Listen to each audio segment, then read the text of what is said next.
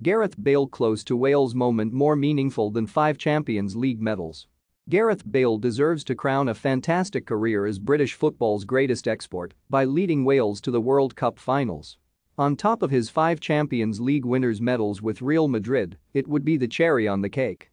I know how proud Bale is to wear the red shirt and how much it would mean to him and his family if he became the first Wales captain for 64 years to play at the World Cup.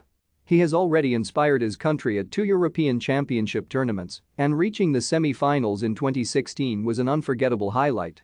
But I still suspect Bale has one more piece of magic, one more rabbit to pull from the hat at the highest level before he takes the final curtain. Playing at a World Cup is probably the only piece missing from his collection of greatest hits. I hope he makes it, and if it has to be at the expense of Ukraine in this Sunday's playoff, I hope we can still celebrate his achievement.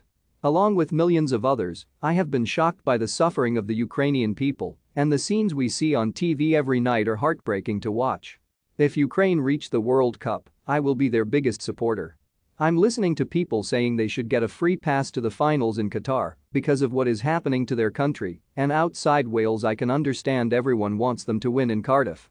Of course, I have every sympathy with their plight as a nation, and the Russian invasion of their territory is unforgivable. But for many of this Wales team, possibly including Bale, reaching a World Cup would be the pinnacle of their careers. They cannot be expected to step aside or lay down out of sentiment. Would I like to see Ukraine at the World Cup? Yes, but not at Wales' expense. They must earn the right to be in Qatar on the football pitch. Too many great players, from Ian Rush to Mark Hughes, Ryan Giggs and Gary Speed, missed out on the chance to play on the biggest stage for Wales, and I don't want another generation to go through the same disappointment. Have your say. What is Gareth Bale's greatest achievement in football? Join the debate here. At 32, this may be Bale's last chance, and the same could be said for Aaron Ramsey, who will be desperate for a happier ending to the season than his saved penalty in the Europa League final shootout with Rangers. Much of this Wales team's success has been built around the Bale-Ramsey axis, and it will be a key factor against Ukraine.